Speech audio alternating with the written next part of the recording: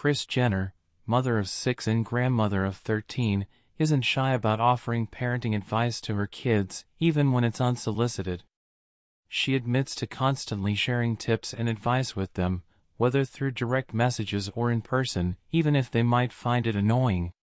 Jenner also reveals a promise she made to her oldest grandson, Mason, to buy him a car when he turns 16, provided he stays away from drugs and alcohol.